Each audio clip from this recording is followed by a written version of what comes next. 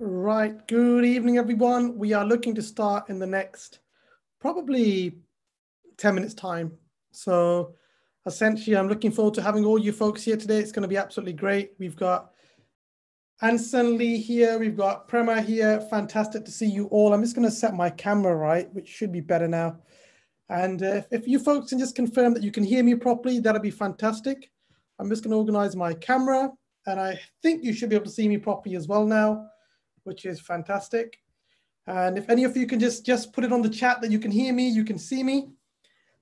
Prav, Prema, Anison, Mike, James, if you can just confirm that it's all good. In actual fact, I can write a question to you all. How about this? Why don't I actually chat with you guys and then you lot can confirm. Here we go. Right. Hello. Can you all see and hear me? Perfect, great. And you can all see me because we are literally going to be starting in the next 8 minutes or so. So, and Sechi, am I on mute? I'm not sure, Prema, if you're on mute. You are on mute, so I can't hear you. I can unmute you if you'd like, but you are technically on mute. So no, I can't hear you, but it's, okay, no worries, that's fine. So literally, folks, 7 minutes to go, and we're going to start this webinar. Please, if you have any specific questions that you really want me to answer, put them on the chat. I will certainly go through it with you. If you're at work, try to give yourself a bit of a break, to switch your phone off, really pay attention to this webinar, because I want to make sure that you have a wonderful, wonderful experience on your non-medical prescribing course. You don't make the mistakes that I made. You get the best out of your course. So certainly the best thing to do is switch your phones off. And any questions you have, write it on the chat. We're literally going to be starting in the next 7 minutes. And at this point, I think I'm comfortable to share my slides, which is great. And here we go. And we will be starting very, very soon. Literally give it another 7 minutes time and we'll go through this.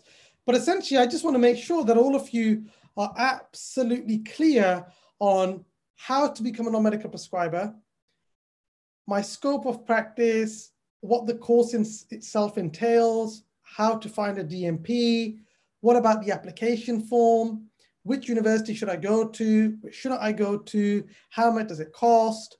We're also going to be going through how you can transition and develop your clinical skills. Should I do a clinical diploma? Should I not do a clinical diploma? How to find a DMP, which seems to be one of the biggest questions. Should I choose a pharmacist as a DMP? Should I choose a doctor as a DMP? So we're going to go through everything step by step. That's essentially the plan. So I demystify all to do with non-medical prescribing for you. What is non-medical prescribing? What is independent prescribing? What is level 6? What is level 7? All these questions that I get asked, I'm absolutely going to answer them for you. And we intend to start this very soon. So Anson, Hoda, Mamuna, we have Minal, Nihal, Prav, Prema, Sonota, Zora, James, Mike, Shane. We have, who else do we have? We have Andres. We've got plenty of people here today, which is fantastic because it means that I can cover everything in one go. So 5 minutes to go, and I'm going to demystify everything that you need to know about non-medical prescribing within the allotted time. I intend to start at 7 o'clock. And hopefully finish for about 7:45 actually, not 7:45. So in the next 5 minutes, we're going to break it down. In the meantime, use this opportunity to get yourselves familiar with each other. Put your name down, folks. Introduce yourself. You know, we've got Sanuta, Sofia, we've got Ilham, we've got Harbs, we've got Mamona, we've got Minhal. Introduce yourself, folks. You know, tell your colleagues who you are. You should be networking with each other. You should be getting to know each other. We need to build our pharmacy network. So we're in it together. So please do that. If you can, I'll start off by introducing myself in a minute when I get my webinar started. So all of you guys, don't be shy. Who are you? Just start off by telling your name. Hey, my name is Mohammed. I'm a community pharmacist. Nice to meet you all. When somebody starts, then everybody starts to talk and we can make it into a great session. So I want this to be very, very interactive. I want you folks to enjoy it. I want you folks to have a great time. In the next 4 minutes, we're going to break it down step by step. A lot of you guys are joining as I'm speaking, so I welcome all of you to this webinar. You're not late. We got literally a minute to go. Thank you very much for someone who's brilliant. Prema, very appreciate. Hey, now you guys are talking, right? Sonata, thank you very much. Prema, thank you very much for explaining who you are. I think it's quite polite as well.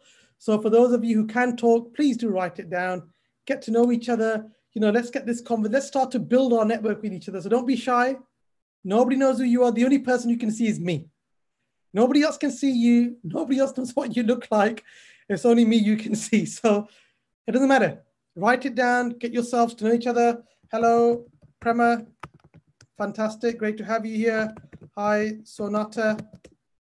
Again, Parav, great to see you here. Hi, Parav.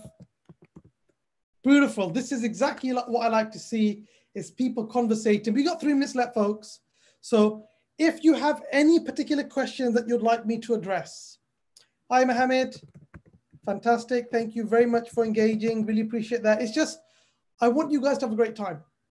And there's 2 ways that we can do it. I keep going on and on and on and on and keep talking, or you folks engage with each other. This is great. Ilham, thank you. Mary, thank you. Mohammed, thank you. Man, this is beautiful. I'm loving this. Minal, thank you.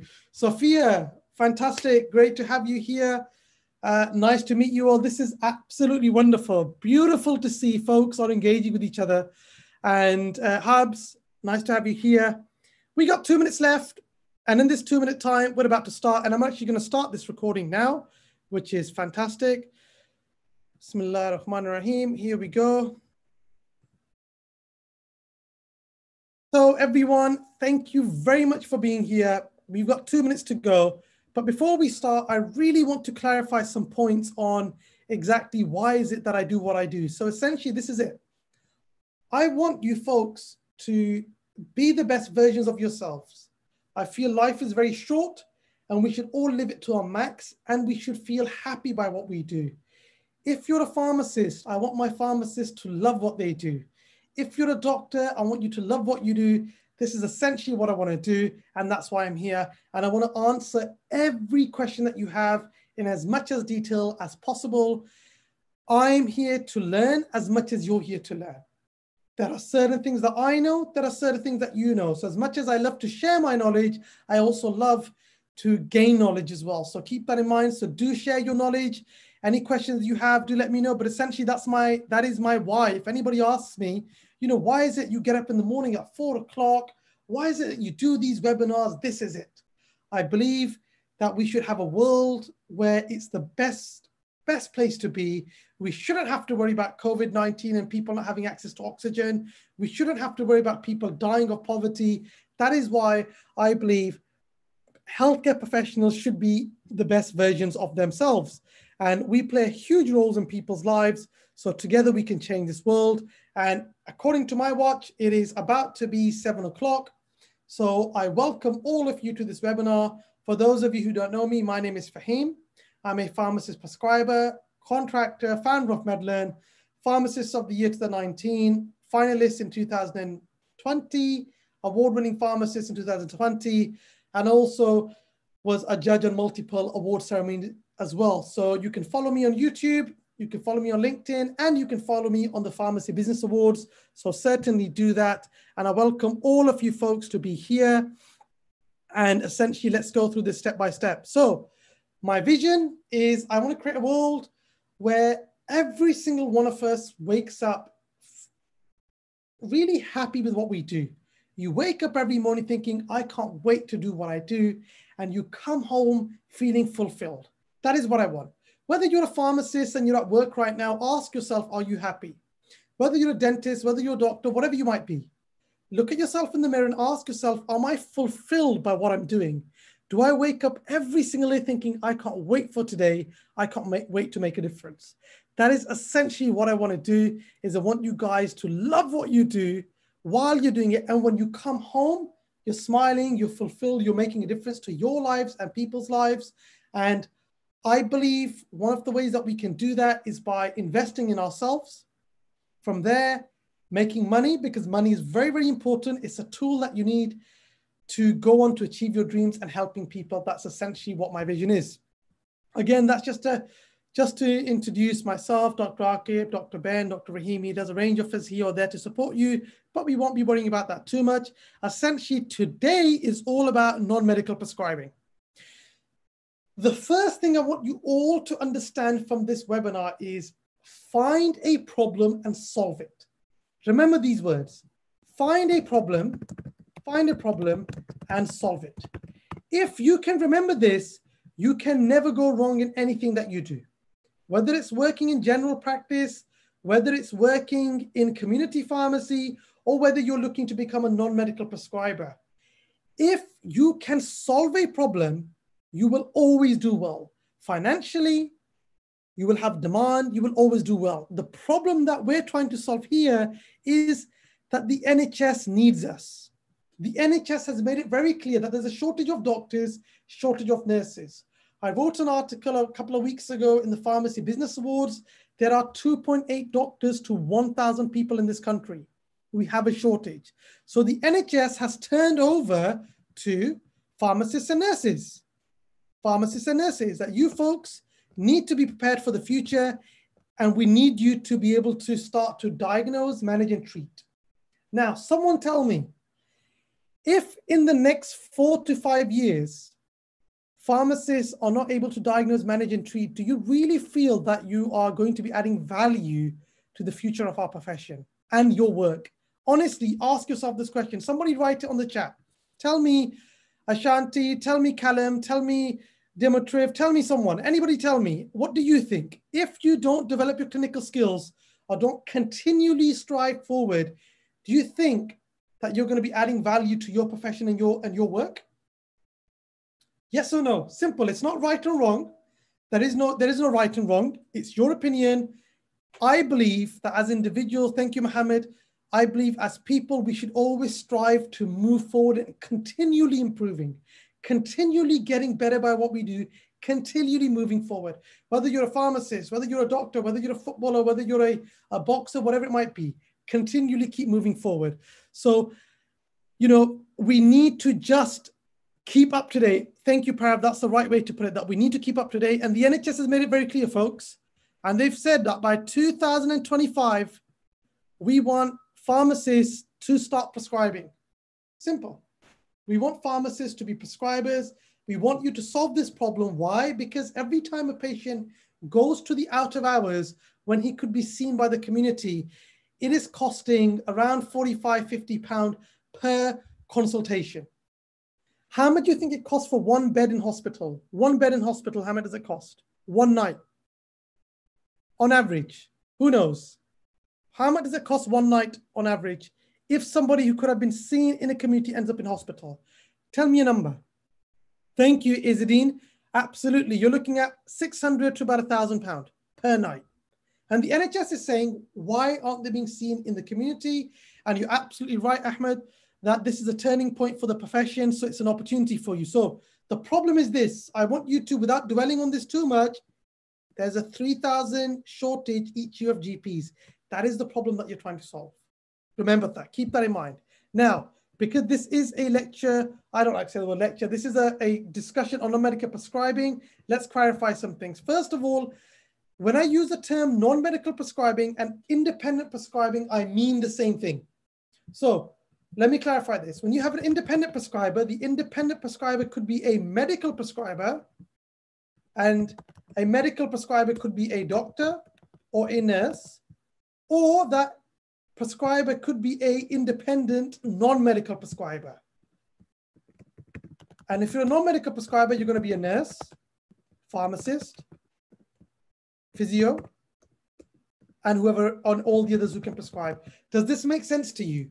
When I use the term non-medical prescribing or independent prescribing, I'm using it very loosely.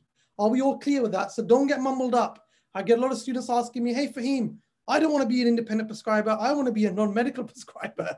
It's the same thing. It's just the differentiation.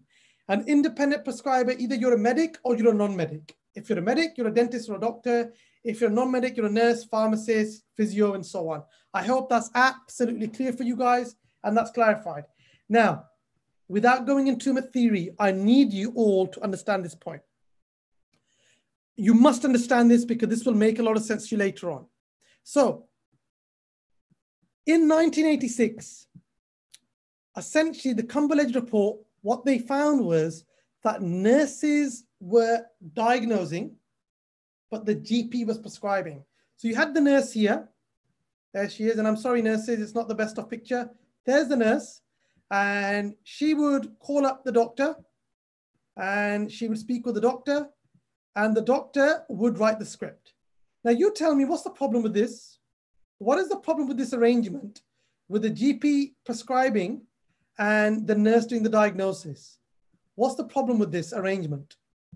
What is the issue with this arrangement? Imagine I was your prescriber and you were doing the diagnosis, but I was writing the script. Tell me, somebody, what's the problem with this arrangement? What is wrong with this? Why don't we continue like this? Why don't I just act as your prescriber and you people see patients, but I write the script? What is the fundamental problem with this arrangement? Who can tell me? Time consuming, nurse could prescribe herself.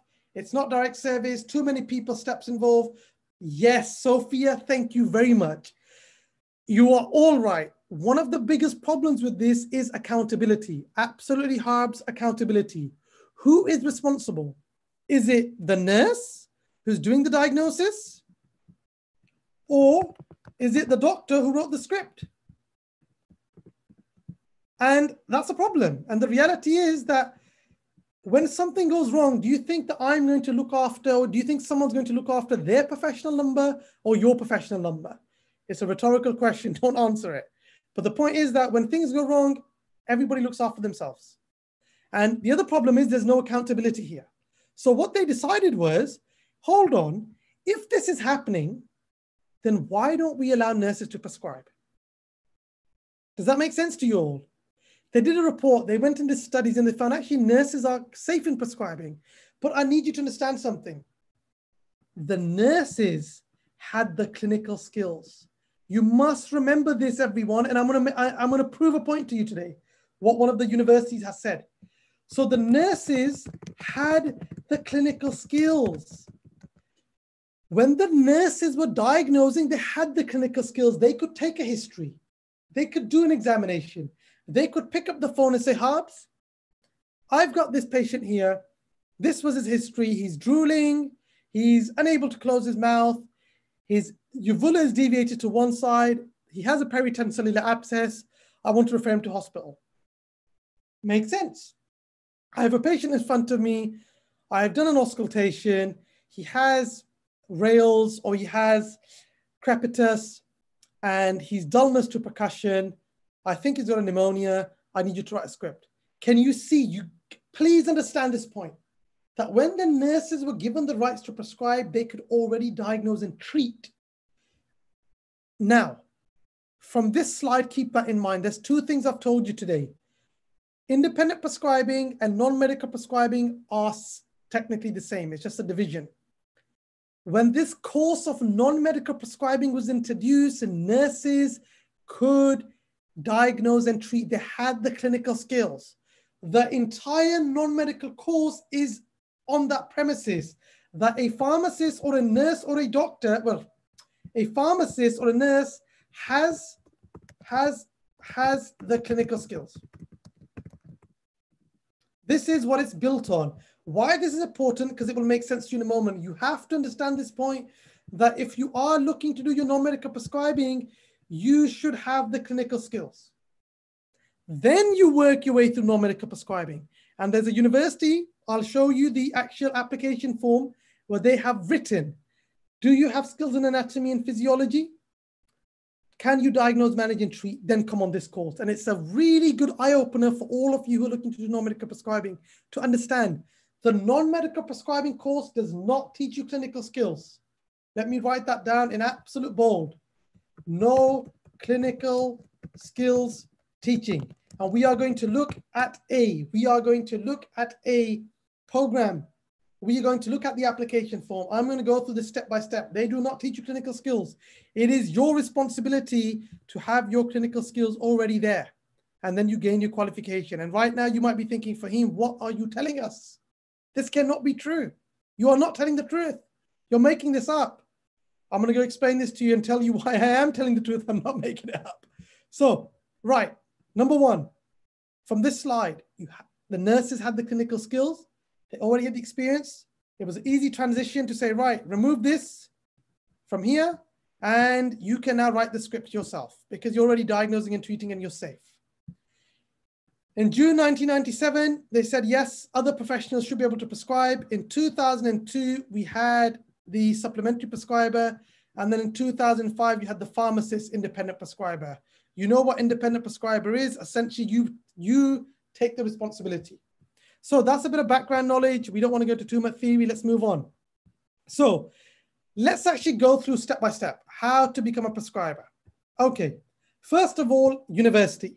I'm going to go through this. Which university should I go to? How do I pick a university? First of all, let's all of us together go onto the internet and let's show you how you're going to pick a course. Number one, what you're going to do, you're going to log on to, not onto YouTube, you're going to go to Google. You're going to go to Google. Can you see my Google screen? Can someone just confirm you can see my Google screen? Somebody write it on the chat. And I think that's a yes. Great. Okay, you're going to go into Google and you're going to type in GPHC independent prescribing. You are then going to click on this link here. And after you've done this, folks, the next thing that you're going to do is you're going to make your way down and you're going to click on GPHC. You're going to click on, not the entry requirements, you're going to click on the course itself. And here you go. You're going to click on this. You're going to go on to accredited independent prescribing course. And you're going to click on this link. This is the first thing that you're going to do. You're going to say, Fahim, easy peasy. I'm going to log on. I'm going to click on this. I'm now going to get a list of universities that come up. I'm going to get a huge list of universities that are going to come up. And I'm going to select these. Now, in terms of your selection criteria, which university to go for, I would say that your decision should be based on, number one, how familiar you are with the university yourself. Number two, the cost. Number three, how close it is to you. Number four, the type of teaching. Now with COVID, a lot of universities have gone online. And not every university, in my opinion, is totally equipped to be able to teach online. So you need to make a decision, first of all, which university are you familiar with? Number one, maybe you've gone to a particular university, you like them. Number two, what is the cost? So most universities will cost between £2,000 to £3,000. Number two, you want to go to which one is close to you because you need to think about your face-to-face days.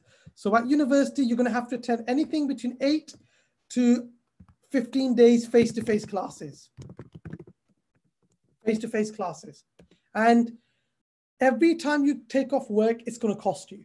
So remember that although it's costing you £2,000 to £3,000, do include your face-to-face days. These are normally mandatory. Between 8 to 15 days are mandatory, but this can vary university to university. You also need to think of 90 hours with your DMP, okay? And out of those 90 hours, around 45 hours are mandatory.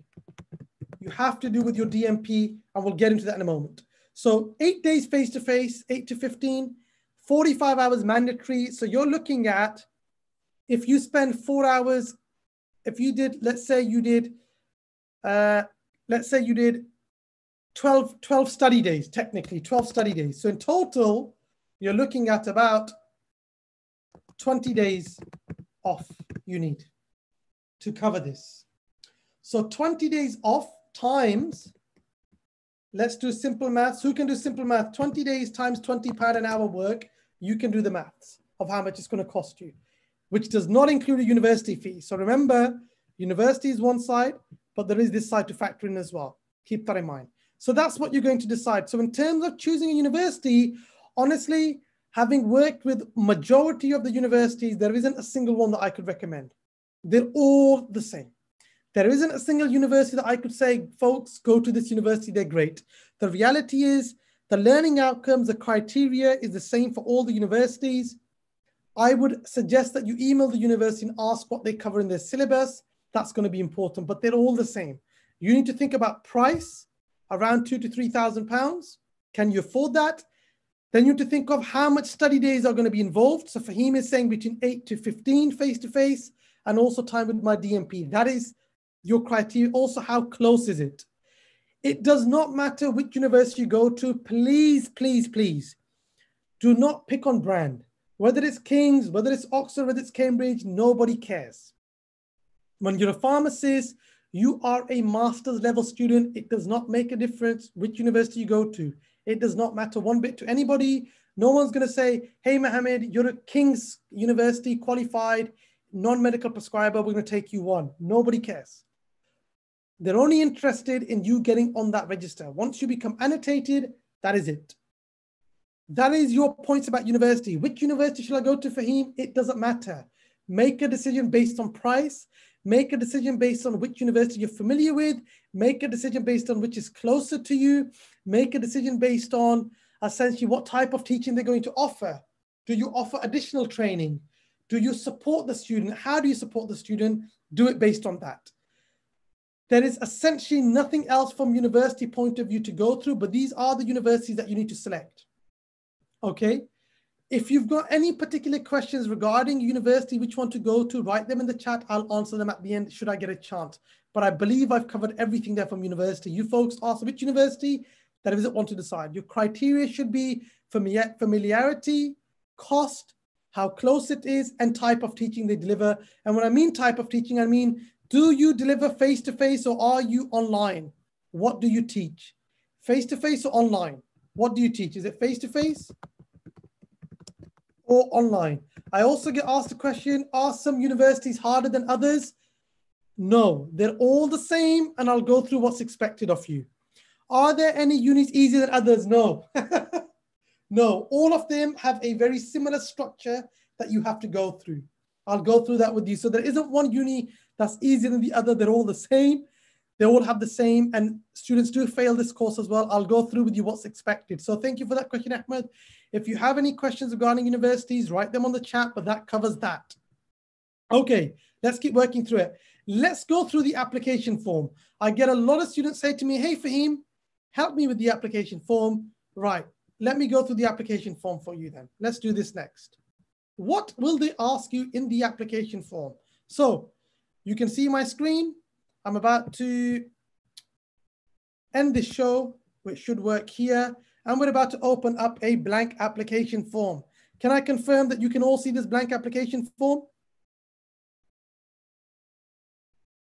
Yes, that's a yes. Fantastic. Great. Okay. Right. Oh, Shamaila, any university stay clear of? I don't think I'm allowed to actually badmouth any university, actually. So I don't think I can answer that question. I don't think I'm allowed to badmouth them. So I can't answer that question, but maybe I could be a bit indirect in a moment. Okay, so every university will ask you, what do you want to do? Essentially, what you want to do is you want to take the independent and supplementary prescribing course, okay? Don't worry about a postgraduate diploma in enhanced clinical practice, advanced clinical practice, all this stuff. I'll go through all this stuff in a moment. Don't worry yourself too much about this. That's the first thing that you're going to tick. The second thing that you're going to tick is you're going to ask for your personal information. I'm sure you folks are comfortable with this. You're a pharmacist, you're registered with the GPHC, and I am practicing in a clinical environment where NMP ACP is required. This is important. They want you to utilize your skill. I'll get you in that in a moment. Those days are long gone where a pharmacist could be working in industry and then apply to become a prescriber. They now want to know, are you going to use this skill and justify it to us? And I'll show you in a moment what I mean by this. I'll show you in a moment to justify this point. You've then got personal details. That is easy peasy. Unless you don't know your personal details and we're stuck. That's not too hard. Funding. So the universities want to know how you're funding for the course. Are you funding yourself, which is totally fine? Is somebody paying it for you? It does not matter both ways. Whoever's funding it, they just want to make sure if somebody's funding it for you, you have the support. So that's another question you have to answer. Again, pretty straightforward. The next question they're asking you, and again, they ask you about the first degree in health-related subject. Essentially, that question I still don't understand. why they ask that question. I think they want to know if you've got various other degrees. Maybe you might be a nurse or something else before. Not that it's that relevant, to be honest, but there's some universities ask that question. You need to be registered with this. You must meet the entry criteria. Now, you might say, hey, Fahim, what is the entry criteria? What are you talking about? If you are unsure what the entry criteria is, again, folks, very, very straightforward. All you're going to do, check this out. You are going to tick on but there is, I would suggest that you read this. That's a previous standard. You have a look at this. See the new standards for education training for prescribers here. And also here, which I'd recommend that you read as well. There's a wonderful document. Guess what it says? It says entry requirements. So pretty straightforward. So have a read of this. It lists exactly what the entry requirements are. And to be honest, if I quickly go and open this up, really quickly, page not found, great. Thank you very much for not showing the page. Can I just confirm that you can all see this, right? I'm not just talking to myself, am I? Can you see this, folks? I'm guessing you're saying yes, which is good, good. Okay, so entry requirements, pretty straightforward. Let's have a look. Here you go. So first of all, this is really straightforward. You need to be registered with a GPHC. You need to be in good standing, at least 2 years appropriate patient-orientated training. 2 years, at least 2 years appropriate, and it's 2 years from when you qualify, unless things have changed. Okay? Applicants have identified an area of clinical or therapeutic practice in which they develop their independent prescribing. They must also have relevant clinical or therapeutic experience in the area which is suitable. And I'll demonstrate that in a moment, why that's important, because some universities are actually changing the entry requirements. Some universities are changing the entry requirements, and we're going to get through that in a second. Back onto the application form. Are you all with me? Are you all with me on this journey, right? We're back on the application form. Can you see the application form? Everyone let me know. Good. Perfect. Okay, so, right. Then what they're going to ask you is, where you're currently doing your prescribing, are you employed by them or are you going to be doing it separately? And you just tick that box. So it says, I am employed in an organization that has agreed, or I have an arrangement with a partnershiping organization. How do you intend to do this? You tick this. Okay. If you're looking to do on aesthetics, then you have to fill this section out. You need to have, please, please, please make sure that you have an enhanced DBS certificate. Get this done first. You need an enhanced DBS certificate. Otherwise, this can slow down the entire process. Keep that in mind. Now, this needs to be, somebody has to support your practice. So either your line manager or somebody has to support your practice. That might be your superintendent pharmacist. Maybe if you're locuming for a regular organization, somebody has to vouch for you that we will support you. You cannot just do it on your own. You can't just go anywhere and just say, I'll just become a prescriber with no one to support you. For some reason, universities want this. They want an organization to support you. Simply because if you don't have an organization supporting you, where will you use this practice? So that's why they want you to do that. Coming down, again, they want a signature from your line manager. And then they want a signature from whichever area you are, who's the lead prescribing, who's in charge of the lead prescribing there. So they want that as well. So what you've learned so far, number 1, entry requirements. Number 2, there's these forms to fill out. Number 3, I do need an organization to support me. That organization could be somewhere that you're regularly locuming for. It could be your GP practice. It could be your community pharmacy. It could be your community pharmacy. It could be anyone. It could be someone that, for example, we help a lot of students with their prescribing. We could do that for you, but someone needs to support you. Okay. Also, DBS. Don't forget that, enhanced. Once you've done this, you need to have your non-medical, your designated prescribing practitioner. You have to have a DPP, which is essentially a designated prescribing practitioner. And that can be a doctor, that can be a suitable qualified pharmacist, it can be a nurse, but I will touch on this in a moment on who to go with and how to decide. So you need to have that in place. If you don't have that in place, then you're stuck. And please make sure if you do choose a prescriber, he has experience in teaching. He has looked after pharmacists before, and ideally it should be a doctor, in my opinion, or if you are going to go with a non-doctor, Do check what experience they have in teaching. Do check, have they taught pharmacists before? Otherwise, I don't think it's giving you value. Remember, if you are going to become a prescriber, they need to give you value as much as you need to give them value. Remember that. Keep that in mind. No one is doing you any favors. So if they're going to become your prescriber, expect them to look after you as well. Okay? So once you've done that, there's a form that has to be filled out again. They need to be qualified for 3 years. They need to have the right experience. This all has to be there. And then there has to be a signature from them as well. Once you've got that, again, there has to be after that, it's your personal statement. After this, it's your personal statement that has to be filled out, which is going to be important. And that's your personal statement. So if I'm in a community and IP is not one of the services provided in my pharmacy, I will have to change my job. No. I'll go through your scope of practice in a moment. What? Okay, let me justify that now. Wait, no. I'll do that in order. Sorry, Ahmed, hold that thought. I'll get back to you on this. Okay, then you've got to fill out your application form.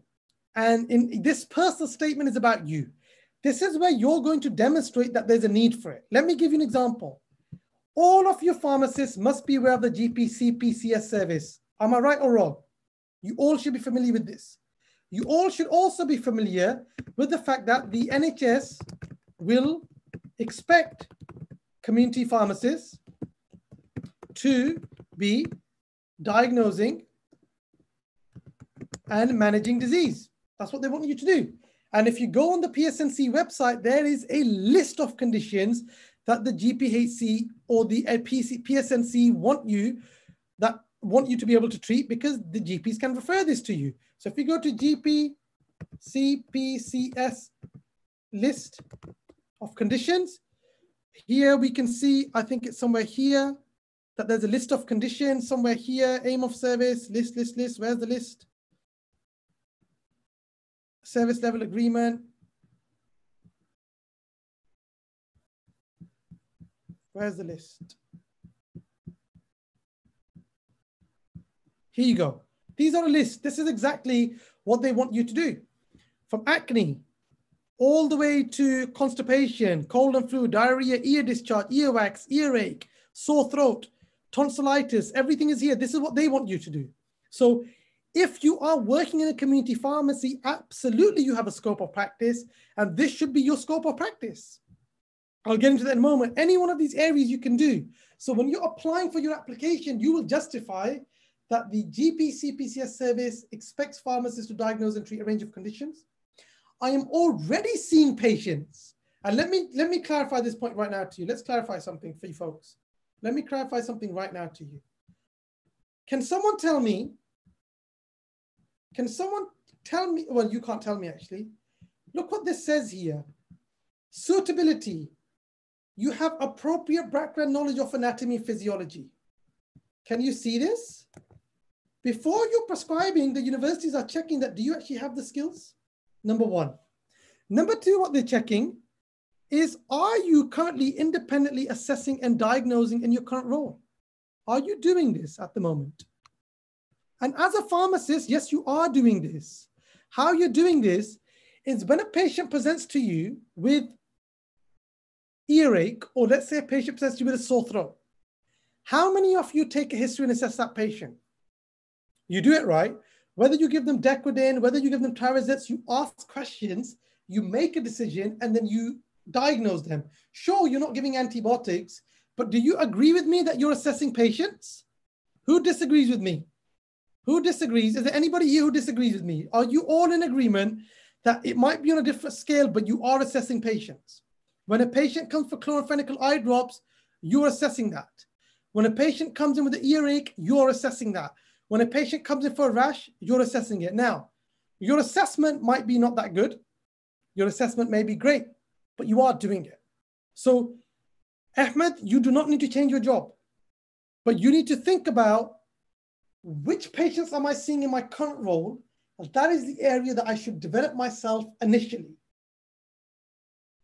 When you become a prescriber, you can develop your skill set into any other condition you want. But for university, they want you to pick a very narrow, a very specific condition. Your scope of practice should be the area in which you are seeing patients currently. A community pharmacist, unless you have a clinic set up where you're seeing hypertension and you're seeing hypertensive patients and you're managing them, is that the most appropriate role for you? How many of you in your pharmacy do spirometry or do lung function tests? If you're not doing spirometry and you're not doing lung function tests, should you do your prescribing role in asthma? Does it make sense? How many of you are running a hypertension clinic right now? How many of you are seeing hypertensive patients where you do the history, you take the bloods, you do the readings, you send all that information off to the GP. The GP then you're acting as a supplementary prescriber and then you're diagnosing and treating. Most of you in community pharmacy probably aren't doing this. Then why are you picking hypertension? Remember what I said, once you qualify, you can develop your scope of practice into anything you want. So you might start with, for example, otitis externa. After that, you could branch out. You could branch out and say, okay, I'm now going to develop my skills in hypertension. I'm now going to develop my skills in asthma. I'm now going to develop my skills in aesthetics. I'm now going to develop my skills, for example, in congestive heart failure. But initially, remember, you need to be utilizing your skill in the field that you're working. For a community pharmacist, it is your minor illnesses. Unless you were one of my students who had a warfarin clinic set up with the local arrangement by CCG. So she wanted to do it in warfarin, stroke prevention, it makes sense. Unless you're working in an area, for example, that you are going to be seeing hypertensives and you've got a system set up, that's fine. But most of you, how many of you have treated UTI on a PGD? How many of you? Anybody here? How many of you, just put it on the chat, yes, UTI on PGD. How many of you have prescribed, have worked in a travel clinic and you've given travel medicine? How many of you have given ear calm for earache? So you all have done this. So you can pick any of these conditions, but ask yourself, look at yourself in the mirror and say, okay, what kind of patient? How many of you have seen eczema? How many of you patients have seen impetigo? How many of you patients have seen acne? How many of you people have seen UTIs? How many of you people have seen pharyngitis? You've seen it all. But how many of you honestly have seen hypertension on a daily basis or asthma? I'm not saying that is that you can't do. I'm saying when you're sat with your doctor, if you're not seeing these patients in your practice, how will you develop your skills? It doesn't make sense. Does the scope of practice make sense to everyone? Are you all clear on the scope of practice? Pick an area and a area. Do not pick minor illnesses. Do not say my scope of practice is minor illnesses. Make it more specific.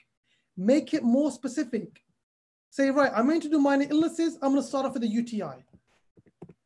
I'm going to start off with a UTI that is uncomplicated. So no pregnancy, no catheters, no males, no children, no one with recurrent infections. I'm going to pick a UTI in females between 18 and 40 who are systemically well. That's my area. I'm going to pick an earache in an adult patient who does not have discharge. I'm going to pick a sore throat in a patient who does not have symptoms of a quinsy. Are you with me? A minor illness is too big. It is too broad. Because the broader you keep your topic, at university, they will expect you to write essays. They will expect you to sit an exam, and they will expect you to pick an OSCE. If you become Superman and you pick everything, do you think you're doing yourself any favors? No, don't answer that question. Right. Wow, we're doing well. I think we're doing well. I think we're doing lovely so far. I think we're doing really well. Okay, so that gone. Let's go back onto the application form. So everyone, application forms, tip number 1, DBS check, enhance. Tip number 2, personal statement. You need a personal statement. Tip number 3, you have to have a doctor or a DPP, a designated prescribing practitioner. We'll get into that in a second, how to find one. You have to have that. Number 4, scope of practice, be real with yourself. Imagine you picked a scope of practice that you were seeing every day. As you develop your skills, you can practice your craft with your patients. But let's say you decide to do something funky like interstitial lung disease, and you pick that scope of practice. But on a daily basis, you're not using it. What advantage are you getting out of this? Nobody cares that you have an interest in hypertension. Who cares? This is practically what you're going to use. Once you become a prescriber, develop your skills in hypertension, develop your skills in asthma. No, good for you, do it. But prior to this, think of practical, what will give me value. So DBS check, personal statement, DPP, scope of practice. Think of that as a pharmacist. Think of the GP-CPS service. If you're working in general practice, look at your clinical skill. Maybe you can spend time in areas such as long-term conditions. Also, there's a shortage of nurses and doctors in minor or acute illnesses. When was the last time you heard on the press, we have a shortage of doctors for hypertension, we have a shortage of nurses for asthma, we have a shortage of, there isn't. There might be, but it's not common. It's minor illnesses, acute conditions. Every time a patient could be seen in primary care, he ends up in secondary at cost. Otitis media, otitis externa, otitis media, otitis externa, rash, chest pain, shortness of breath, earache, a child with vomiting, diarrhea, nausea. This is where the NHS is struggling, not hypertension. Not hypertension, okay? So that is a bit about the application form itself. I've gone through that with you. I now want to go through what to expect at university. So at university, you will have to identify your learning needs. They will want you to identify your learning needs, and they want this to be signed with your prescriber.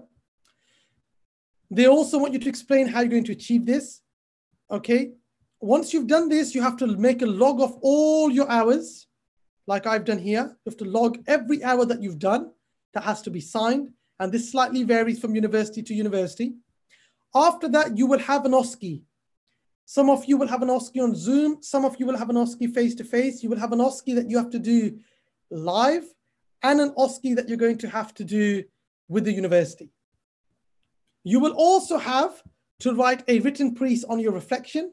And again, this can vary from university to university. And you are going to also have to fill out your prescribing competency framework. They will want you to justify how you take an appropriate history, demonstrate that, and then your DMP has to sign this, that yes, I am vouching for this person. He can take a history, he can assess and interpret results. This is what they want. When this all gets signed off, all of this will then get signed off. You'll then get a signature from the university. You'll do your practice. And then after that, what has to happen is you then will be annotated on the register a couple of months later. So what you need to learn is, number 1, there are going to be exams. And these exams are on pharmacology mainly. That's what they're on. There's going to be OSCEs that I have to do, where I will have to demonstrate history taking physical examination. There is also going to be coursework, written, and essays. Whether you like it or not, there's academic stuff that you're going to have to do. There's going to be essays that you're going to have to do. There is also going to have to be me developing my skills. This is essentially university. So exam at the end of the semester.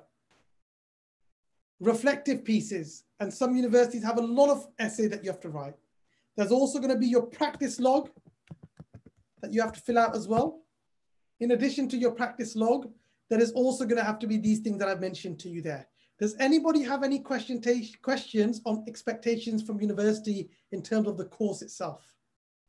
Essay, OSCEs, exam. Any questions? So far, anything that I've discussed, we're going to get into the scope of practice I've discussed. I'll get into how to find a DMP in a moment. Any questions so far? You can write them on there. If there are no questions, I want to show you something, and that is the timetable. Can you all see this timetable? Number 1, what you're learning. You have an introduction. You have teaching on academic skills. You have about a formulary. You have consultation models. You then have documentation accountability.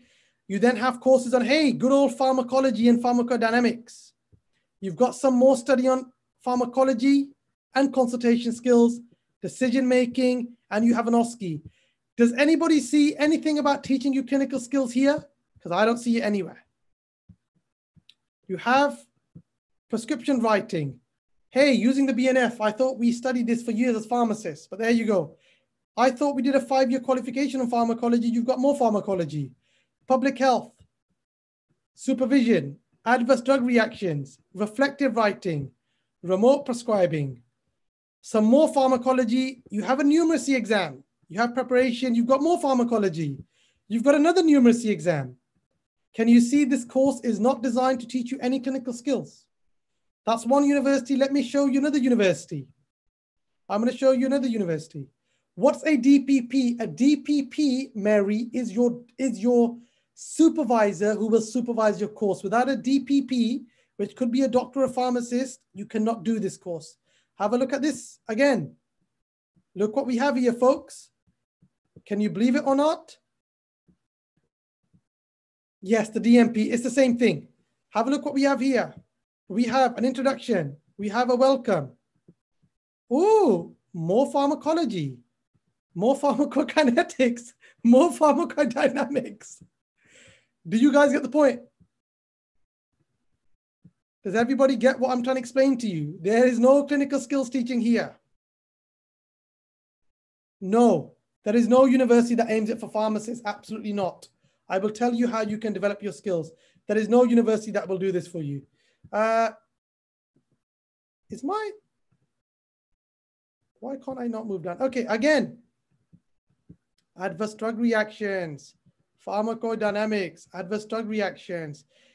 Yeah, you got a numeracy mock again. This is another university. Apparently there's something to do with online attendance. You have GI pharmacology, you've got respiratory pharmacology, cardiovascular pharmacology, endocrine pharmacology, more pharmacology. Remember, you're paired with nurses. Legal aspects of prescribing, legal considerations, pharmacology, pain, antifungal, antibiotic, and then you've got your exams. There is no clinical skills training on this course.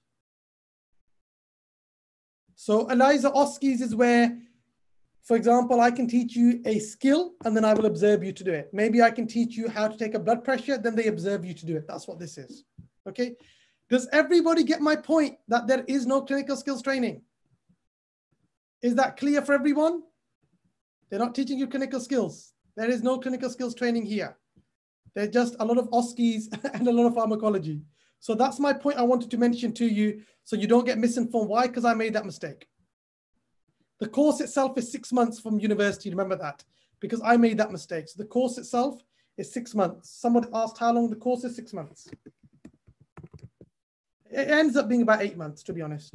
Okay, let's get back on the journey that we're on. Okay, right, where were we? Let's get back on the journey that we were on. We were here. Okay, so finding a university, I've been through that. Filling out the application, I've been. Now, how do you find a DMP or DPP? The reality is, before COVID happened, and before all these pharmacists ended up rushing into GP practice, doctors were happy to take you on. Now, it's a bit tricky, because if you think about it, here's a general practice here, and this is your general practice. And now, who do we have in that general practice? You have a doctor, you have a nurse, and now it is very common to have their own pharmacists, or they'll have their paramedics. It is very difficult now to find somebody to supervise you because this gap is filled. Going back about 7, 8 years ago was a lot easier because essentially they needed you. But right now, that's not the case. And this is why it's a problem at the moment to find it. However, some things that you can do is you could start sending out emails to a bunch of GPs and next to you and email them and say, right, I want to do my non-medical prescribing. I need you to assist me with this. In return, I will do this for you. Maybe you can assist with staff training. I'm happy to do medicines reconciliation. I'm happy to essentially do your meds reviews. You have to give them something in return. You have to give them something in return. And what I will do is on one of my webinars, when I put the recording for this, I will put you a template of an email that I drafted out about 7-8 years ago to GPs that you can have a look at, that you can use to draft out to them if you can't find a doctor. Okay? But you need to give them something in return. Remember, the GPs are struggling with backlog of appointments. They're struggling with meds reviews. They're struggling with diagnosing and treating disease. If you can speak their language, they will take you on. But that is also on the basis of how hungry you are. It's a numbers game, folks.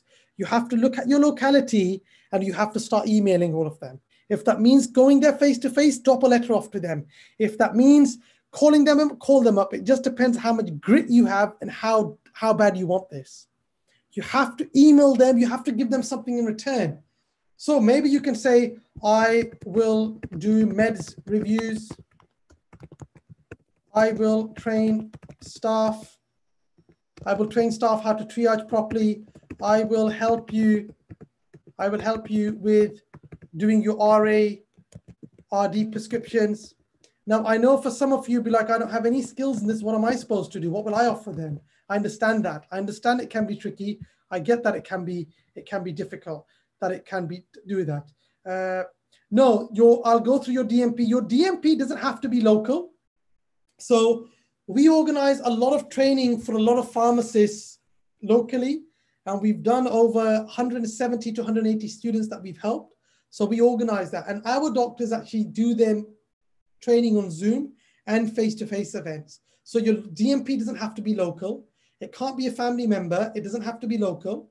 But essentially, when you are selecting a DMP, make sure, number one, that they have skills in training. Number one, training. Have they trained a pharmacist before? Why? Because your needs are different to a nurse. Number two, have they the experience? Are you getting someone to teach you who doesn't have experience himself? That's why I prefer a clinician who has seen patients in hospital, who has seen cases, who has years of experience, and not someone who's specializing in one area. That's why I prefer to go with medics, because they're doctors. They've seen it all. So if you are going to select a DMP, does it not make more sense to go with someone who's trained pharmacist before, and secondly, has experience, versus someone who doesn't? Also, I can't highlight the importance of them having teaching experience. There is a difference in teaching, and there's a difference in signing a piece of paper. You want to give value from your prescribers. You don't want it to be any Tom, Dick, and Harry. You want to think, hold on, I'm spending a year with you. I want to make sure I get the right training. And for those of you who have struggled, we at Medland can help you. We can organize your prescribing for you. We can give you the clinical skills. We can do everything. We'll discuss that in a moment. But for now, please don't sell yourself short. I get too many students who come to me who've sold themselves short, have done their non-medical prescribing, have not got the clinical skills, and then they come to Medland and say, Fahim, can you teach me the clinical skills? Because you've sold yourself short. Why? Speak with your DMP and say, look, I'm going to develop myself. If I'm going to do my prescribing, I want your support. So I can tell you how you're going to do it. So number one, how to find a DMP is going to be the good old-fashioned way of having grit. And you're going to call, you're going to email, you're going to put an application in, you're going to find someone, you're not going to give up. And for those of you who are still struggling, then Medland can organize it for you. But I don't want you to pay for something when you haven't tried yourself. At least try yourself to do it. But I'll be very honest with you, it's very difficult at the moment, simply because of the rationale I've told you, because at the moment it's tricky. But if you've tried all that, we can organize it for you, we can do it. Does your DMP have to be local? No. With COVID, he could be sat in London and you could be in Manchester. He could be in Oxford and you could be in Wales. The point is, are you getting the right training? That's the point. Are you getting access to patients? You got to think to yourself, am I getting the right training? Okay. Does anybody have any other questions about DMP? I'll tell you in a minute how we can help you with that solution. Does that make sense? And how you're going to find one? It's the good old fashioned way. Other than we can organize it for you. I can organize it for you, but I'd like to organize it for students. Once you've said, Fahim, I've tried everything, I'm struggling, we can organize it all for you. Does anybody have any questions about finding a DMP? Are you clear how to do this? The DMP's job is to support you. The DMP's job is to help you with training. He is there to give you the experience. He's there to support you, not just to sign your papers. Does that make sense to you all? I think you're all okay with this. Now, your 90 hours of clinical practice, at least 45 hours should be with your DMP. At least half of them I'd recommend should be with your DMP or your designated medical prescriber. The remaining 45 hours can be certain tasks you're doing, certain workbooks, whatever it might be. But 45 hours needs to be with your DMP, at least. At least that much, I would say. At least 30%. That's a bit more than 30%, but I would say at least 30% should be with your DMP, where you sit with him and you go through things. The rest of the tasks could be self-study, seeing patients, doing cases, supervising a pharmacist, supervising another clinician, anything else, but at least 90 hours should be with them. And be prepared for your examination skills. In a minute, I'll go through any questions that you'll have. This is essentially what will happen. So you'll find, number one, first of all, find DMP or contact Medlin. That's the first thing you need to do. Number two, choose scope of practice and be real. Be real. Number three, enhance DBS check. When does university start? University have applications in July and universities have applications starts in September. So they start in, sorry, the next intake is September. The universities end, so end intake July. And the reality is, even with Medlin, we have short spaces. We have probably a maximum now of 5 to 6 places left, and that's it, unfortunately. We don't have more than 5 to 6 places now because all our DMPs are booked at the moment. So we do have 5 to 6 places only. Unfortunately, out of the 100 plus students that are here on YouTube and live, we only have 5 to 6 places, not more than that. So those of you who are interested, I'll tell you how to get in touch, but that's all we have to help you with this, unfortunately. Even with universities, their intake ends in July. They have an intake in September. They have an intake that ends in July to start in September, and they have another course that starts in January. So, well, let me clarify this point. So intake in January and September. Some do have an intake in March, but the deadline for the September one is July, end of July. For March, it's normally January.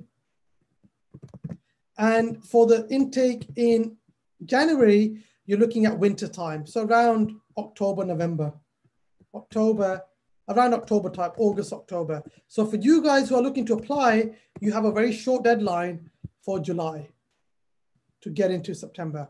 Now, universities do vary. Universities do vary in this. So get in touch with your provider. Okay? Keep that in mind that you're working at tight schedules. So why do you want to become a non-medical prescriber? Number one, you could set up your private clinic. Number two, you could work in general practice. Number three,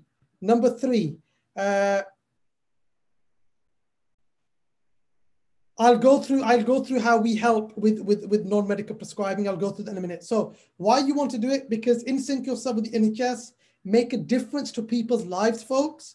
Number two, increase your opportunities, your skill set, and your salary will increase naturally, but only if you can do it. So there's definitely, we all know that there is advantages to becoming a prescriber. If you're working in a community pharmacy, you can set up your own clinic. You can set up online clinic. You could go work in general practice and diagnose, manage, and treat. You could start to teach. There's so much that you can do with it. Okay. So I don't have much time to go through those benefits. In terms of the pitfalls, the mistakes that some of you folks are going to make is you are going to try and do it without taking my advice. Number one. Number two, you will not develop your clinical skills. And what will happen after your course is you'll land up on my doorstep saying, Fahim, teach me clinical skills because I've got my qualification, but I can't use it. Another pitfall that you're going to do is you're not going to have a proper scope of practice, and you're going to pick a wrong scope of practice where you're going to pick something obscure. You're going to pick a scope of practice like I'll do hypertension, but you're not seeing hypertensive patients. Another mistake you're going to make is you're going to start paying people to act as your DMP, and you're not going to demand from them to actually teach you properly, and then things go wrong. That's the mistakes you're going to make. Number one mistake, you will ignore me, which is fine. Do at your peril. Number two, you will not pick a proper scope of practice. Why? Because I've taught over 100+ students, so I know the mistakes that happen again. Number three, you won't find a DMP because it's very tough. So you'll apply, you won't find it. Number four, you may choose not to invest in yourself. I don't know why, but some of you may choose not to invest in yourself. You will be too late for uni, or you'll pick the wrong university, you won't make the right choices. So these are some of the mistakes that commonly get made in a maid. The main one that I see is the clinical skills. You won't develop clinical skills. You'll become maybe so desperate that you'll go with anything. You need to develop your clinical skills itself. Okay, these are some of the pitfalls that will happen. So what we find with pharmacists who don't do it right is you end up losing your license and getting your service done. You end up killing people, unfortunately, if you don't develop your skills properly, folks, because you're diagnosing and managing and treating disease. There is a right way to do this. There's a right way to do this. Okay, so these are just two articles, what happens when things go wrong. Moving on, this is essentially what you need to do. Develop your skills in anatomy, physiology, general medicine, history taking, physical examination, then you go to your prescribing. And in all our Medline courses, we teach you all of this. We take on a student, we say, right, Fahim, you want to become a prescriber, we will teach you the relevant anatomy, we will teach you the relevant physiology, we will fill out your application form for you, we will allocate a DMP, we will find a suitable area that you should be prescribing in, and we will help you with the clinical practice. We will do everything for you. So at the end of it, you can diagnose, manage, and treat.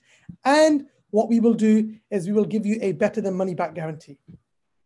If you pay for our courses, if it doesn't work out for you, it's not happened with our 1,000 students, we will give your money back, 100% guarantee. It's not going to happen now. This is what we will help you with. If you're going to do it on your own, remember, for every single disease, you have to know this. Let me write this down.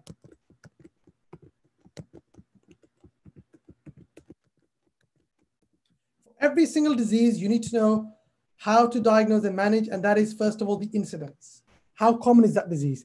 Tell me, if you had a patient who travels from Africa and he's got fever, night sweats, aches and pains, tell me one condition that you think it could be that is not common in the UK. Anybody tell me. He's come from Africa. Thank you very much, Eliza. Malaria. So the incidence is important. Let's say you get somebody who travels from India and starts feeling he's got a cough, he's got a fever. Tell me which condition it could be. TB, COVID. Okay. You've got a female patient who develops lower abdominal pain. She's missed her periods. Tell me what condition it could be. Yes, Eliza, ectopic pregnancy, absolutely. So the incidence is very, very important. Okay. Etiology. Tell me, what is the treatment for acute otitis media? What's the common cause for acute otitis media? Who can tell me? What's the common cause for acute otitis media? An ear infection that children normally get. Viruses. So if you know it's viruses, you're not going to treat it with antibiotics. So you have to know that. Tell me sex. Tell me an adult versus a child, who is more commonly going to develop acute otitis media? Adult or child? Who's more commonly going to get acute otitis media? Child. Why? Because of eustachian tube dysfunction. Well done. Okay, age. Let's see. You get a, let's think of a disease that's more common in a particular age. A male patient above the age of 60 has issues with his stream, is starting to get a bit of discharge, bit of pain when he urinates. Male patient 60 plus. Name me one condition that could be relevant for him. Thank you. Prostate. Well done. Okay. You need to know the pathology. So what does happen when you develop the disease itself? You have to know that about the disease. If you don't know that, how are you going to treat? How do you know that when you develop something like asthma, it could be because of a hypersensitivity reaction, or it could be because of epithelial mesenchymal trophic unit dysfunction? You have to know this, okay? That's important for you to remember. It is your responsibility to know this. If you don't know this, how will you treat? So the pathology is important. What does happen on a level, on a microscopic level, so then you can see the signs and symptoms. Tell me name me one symptom or sign for appendicitis. One symptom or sign for appendicitis. Anybody? You can search it on Google. Who can tell me? Right hand, not that's right. You can get pain on the right upper quadrant, the hypochondriac region, and then that can go to the right lower quadrant or the right iliac fossa. Absolutely right. That's correct. So that's a very, very good question regarding Nihal's asked a question. I would like to ask about the independent prescription privilege that will be providing to the new foundation here, please. Nihal, I'm not going to be able to go into that in depth right now, but I want to cover this, but I will certainly go through this in depth. Just drop me an email and I'll go through that in depth with you. I just got to get through this at the moment. When you can do all this, that's when you go on to do your prescribing. Is everybody clear with that? Remember I told you the story at the start. Why nurses got the rights to prescribe is because they could already do this. That's why the course is not designed to teach you clinical skills. The course does not teach you this. It is designed for someone who already has the skills but needs a legal qualification, and that's exactly what it does. Okay? A clinical diploma teaches you nothing about clinical skills. Please write this down. Have a look at the learning outcomes for a clinical diploma. It does not teach you clinical skills. So the clinical diploma does not teach you clinical skills. My advice to you is, if you have the capacity to develop your clinical skills alongside your prescribing course, great. If you don't have that, then develop your clinical skills first, then do your prescribing. And I can show you how we can do that, and we can teach you to do that. The decision is for you to make. A lot of students do become overwhelmed. They want to rush towards, hey, I want to do my prescribing. That's not the right way to do it. You're going to make a mistake. I know when I started taking on pharmacists to become prescribers, I would sit them with my doctors, and I would think, I've made a mistake here because these pharmacists don't have clinical skills. That's why I revamped all my courses. I said, you know what? I'm going to have to teach them clinical skills now. I'm going to develop a course that teaches them clinical skills, and then they do their prescribing, because they would sit with the doctor, be gobsmacked. Like, what are you talking about? How do I take a history? How do I do an examination? How do I record properly? It wouldn't work. That's why I've gone back and developed to help pharmacists do this the right way. So now that you're asking me questions, how much does it cost for him? How can you help us? Let's get right into this. Ooh, I'll delete this. So we've been through our vision here. Right, number one. First of all, I want you guys to be the best versions of yourself. That's what I want you to do. That's the most important thing. That's the most important thing. Number two, I want you to better lives. And I also want you to develop your careers and make money as well. Because I don't want you folks to be financially poor. If you're financially rich, you can make a difference in life. So I want you to do this. I want you to also be the future for our pharmacy and strengthen your position in the market itself. Okay, so, right. Our course, how it's designed. Let me break this down for you. Number one, we will take on a student and we will first of all start to see where you are with your course and what your needs and goals are. I need to hear from you, what is it you need to do? There are 3 courses that we offer. Number one, develop clinical skills so you can diagnose and manage and treat a range of chronic and acute conditions. That's course number one. Course number 2 that we offer is for pharmacists to become prescribers, where we organize your DMP. We help you with the application form. We help you with your scope of practice. We do all that for you.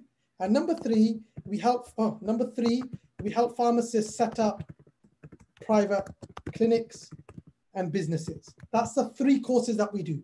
Very easy and period. If you ask me, Fahim, what are the 3 things that you can help me with? We can help you develop your clinical skills. We will help you learn the relevant anatomy, learn the relevant physiology, learn the relevant minor illness, minor conditions, learn the relevant general medicine, and we can help you become prescribers if you're not a prescriber. If you're already a prescriber, then we can help you utilize that skill. You'll go this way. If you aren't a prescriber, you will go this way. For those of you that want to set up your private clinics, whether it's aesthetics, we can help you with all. We can combine courses together where we can help you and put you on a journey where we can develop your clinical skills and you do your prescribing. We can do that for you, okay? We can do that for you. But remember that we cannot give you a prescribing qualification. You still have to go to university for that. But this is how it will happen. So you understand this. So here's the university, right? Let's draw the university here. There's the university. Okay, there is our beloved universities here. There's the university there.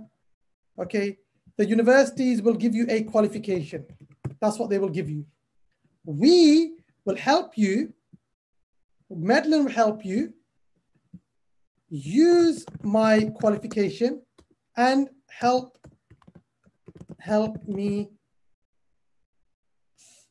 get onto the course.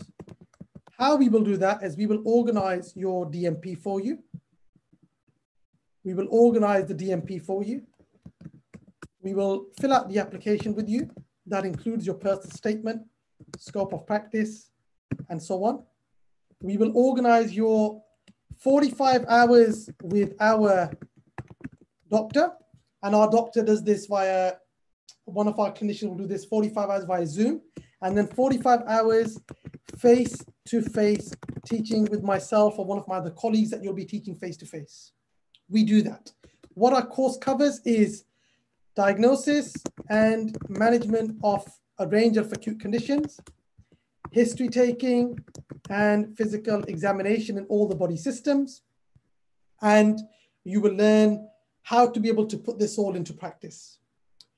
We do this via our e-learning. So you have e-learning that you have to go through our courses. I'll show you them in a moment. You have face-to-face classes, you have live webinars, and you have your workbooks that you have to work through that have been designed for your students itself.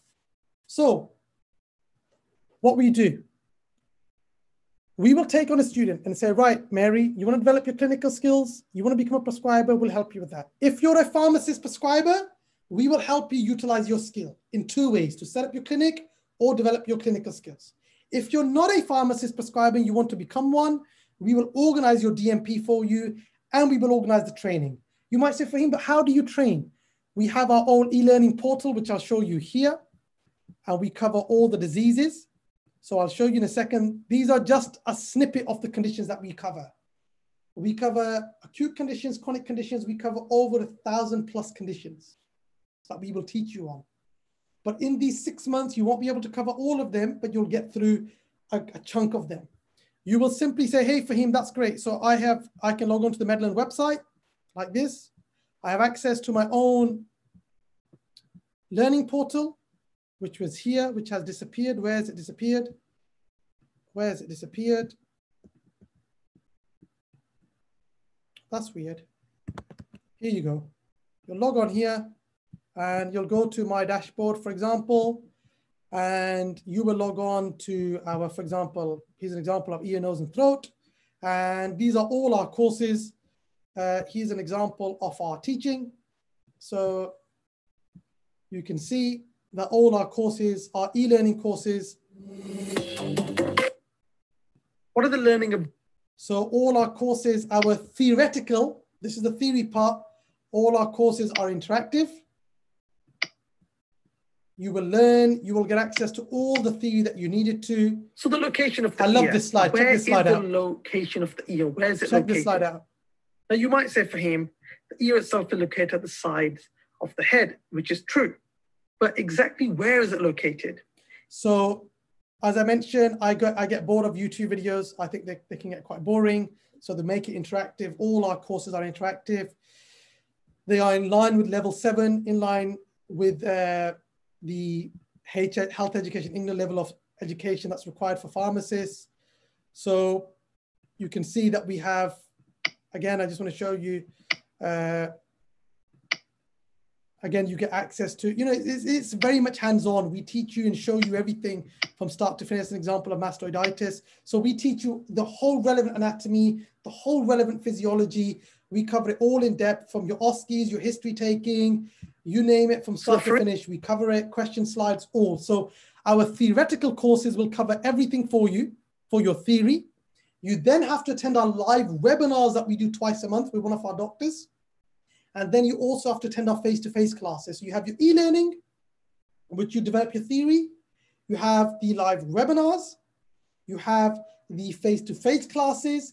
And you've got your doctor with your DMP. We cover it all, and we cover better than a money-back guarantee. And there's 2 prices. The cost of the course itself is £3,000, which includes your DMP, help with your non-medical prescribing, but does not include the e-learning. The e-learning course is included at £3,995. So at £3,995 includes all my e-learning, my DMP, face-to-face events, all over, multiple times we cover. The £3,000 course includes spending time with my doctor, help with the application, and so on. But we cover it all. And for all of our students, we offer a better than money back guarantee. But this does not include university fees, as I mentioned, that we cannot give you access to a qualification. We teach you the clinical skills. I hope that's clarified everything from start. Unfortunately, we only have, as I mentioned, a couple of spaces left. I think up to 5, 6, and that's it for this year. And then it's going to be next year. So that's kind of where we are at the moment. I've gone through the platform. Again, you know, this, you log on, you log on, you'll see the courses. They're all interactive. You know, all these courses are designed to be interactive. Plenty of students. We've got over 1,000 students. But I think I've covered everything. Which university should I attend? I've gone through that with you. How should I fill out the application? I've gone through that with you. The role of the prescribing pharmacist.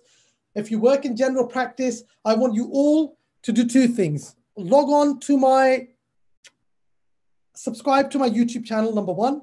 Number 2, I want you, for those of you who want to work in general practice, I want you to do this. I want you to go on to Medlearn and sign up to our free webinars. And these free webinars will basically, we cover, I've done all the courses on, I've covered, if you go to medlearn.com, go to Medlearn webinar series, what to expect in general practice, how to become a non-medical prescriber, how to develop your clinical skills, plenty of free webinars that you can go there. Sign up for free, and I've covered it all, because a lot of you have the same questions: the future of pharmacy, how to develop my clinical skills, why should I invest in myself, what do I expect in general practice, how do I go into general practice, non-medical prescribing, everything covered. I've done it all there for you, okay? So that should solve that problem for you there. So that being said, believe I've covered everything from the start.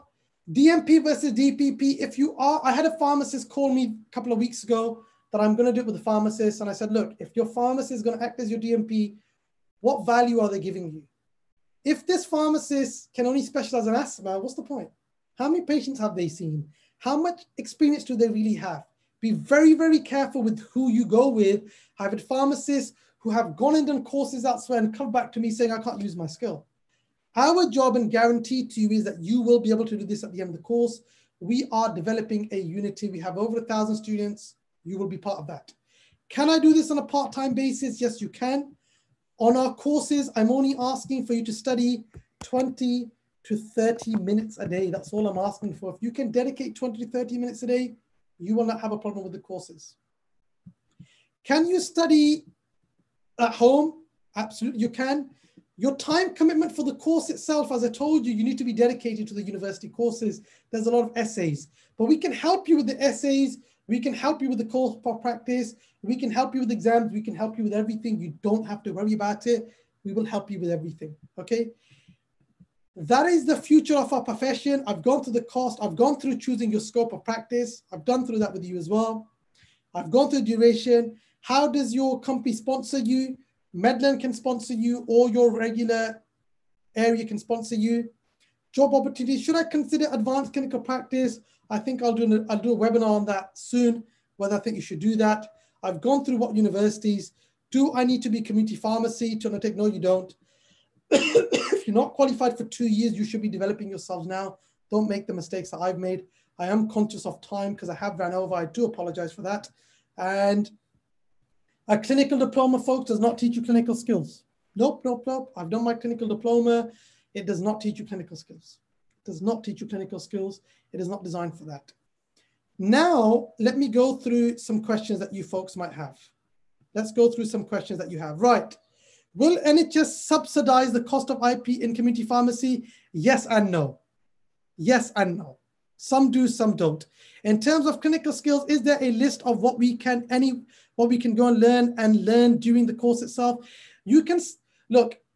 I've done the webinar on developing the clinical skills, Mark. I suggest that you go onto that. I'd recommend you do that, but ultimately you develop your skills on anatomy and physiology.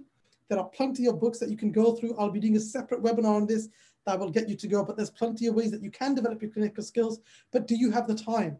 It's taken me around 5-6 years to do it all on my own. It's not because you're not capable, it's time, it's time. Can you give an example of an area of clinical skills which you have seen lacking in qualified NMP? So an area that I would say with a qualified NMP, absolutely. If you look at non-medical prescribers, an area that they will lack, for example, have they got the clinical experience to deal with something like, let's just say asthma, for example, a qualified NNP, can he do spirometry? Does he really understand all the various different volumes that are involved? Can he diagnose and treat asthma properly? It takes practice. Hypertension, cardiovascular disease. It is impossible for a non-medical prescriber to become a doctor. It's not possible unless you've got years of experience. So all of us will have a defined skill set and we have to work within our skill set. But if you're saying to me that can a pharmacist, after just 3-4 years of qualification, become like a doctor, I don't think it's possible because you don't have the time and experience, not because you're not capable. Experience is important there. What does MMSSP stand for? I'm not sure what that stands for myself. I'm not sure what that is. Oh, so I think, how much is the clinical course on its own? Zora, the clinical course on its own is £2,995. £2,995 is the clinical course itself. And that gives you access to face-to-face classes. It gives you access to live webinars, time with our doctors, and all the skills itself. We cover all that from start to finish. So standalone, if you said, Fahim, look, I just want to develop my clinical skills first. I want to be able to diagnose, manage, and treat disease. That's £2,995. We will be getting in touch with you to go through it in depth, but that covers everything for you. Whew. Now, 5 minutes. Anybody got any questions? Fire away. I'll answer anything that I can answer, that I'm capable of answering for you today. How long is our courses? Our courses, technically speaking, there's over 1,000 diseases that we cover.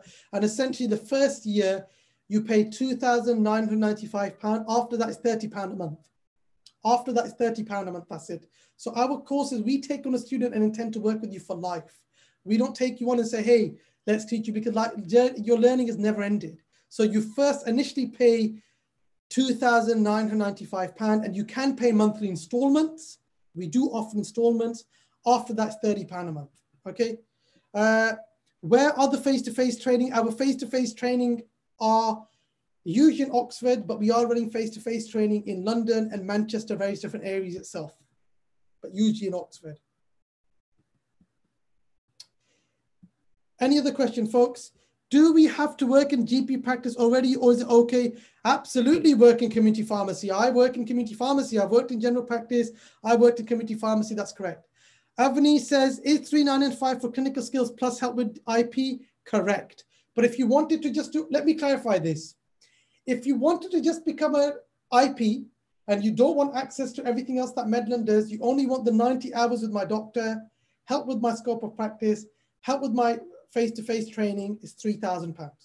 If you want everything else, I get to be part of a community, I get to learn how to diagnose, manage, and treat disease, I get to do multiple face-to-face events, I get tutoring by yourself, that is 3,995. And if you just don't want any of that, then it's 2,995.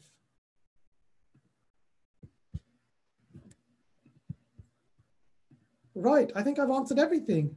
Woohoo, great. Brilliant. Okay, folks, if you've got no more questions, my colleagues will be getting in touch with you.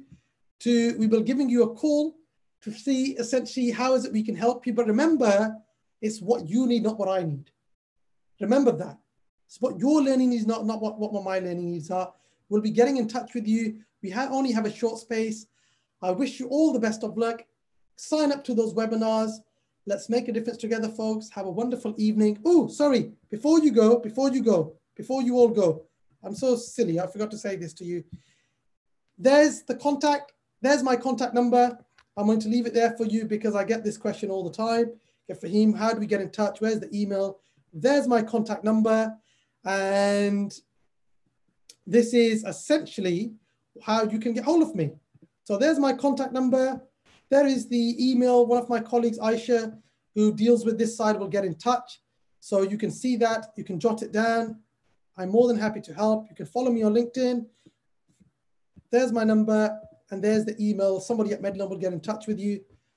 I wish you all the best of luck. God bless you all. I'll leave this here. And anybody got any questions, just answer them. I'll go through it with you step by step.